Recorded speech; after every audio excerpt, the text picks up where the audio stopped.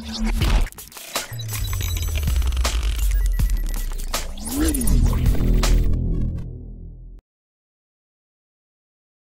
friends, sports பத்தின செய்திகளை உடனுக்குடனா தெரிஞ்சுக்கொள்ள நம்ம தமிழ் கிரிக்கெட் சேனலை சப்ஸ்கிரைப் பண்ணுங்க.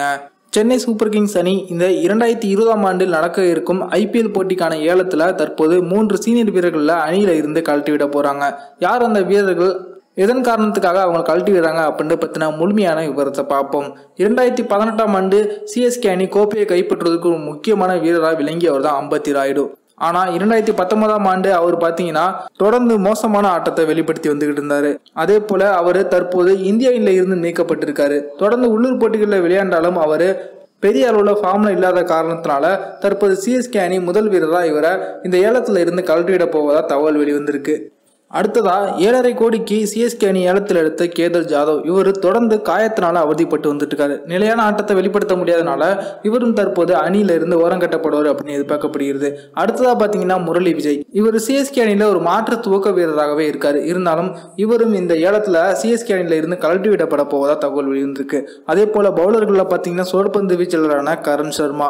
கடந்த முறை CSK அணியில இம்ரான் தாகிர் ஒரு முக்கியமான சுழற்பந்து வீச்சாளராக இருக்கும்போது அவருடைய இடத்தை நிரப்ப முடியாம தவிச்சாரு கரண் சர்மா. அதன் காரணத்தினால இவரும் தற்போது அணியில இருந்து கழட்டி விடப்பட போறாங்க.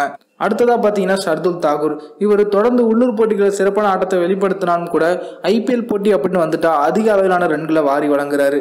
CSKல மற்ற பவுலர்கள் எல்லாருமே திறம்பட விளையாடினாலும் கூட ஷர்துல் தாகூர் நிறைய போட்டிகளில் அதிக ரன்களை வாரி வழங்கிட்டாரு.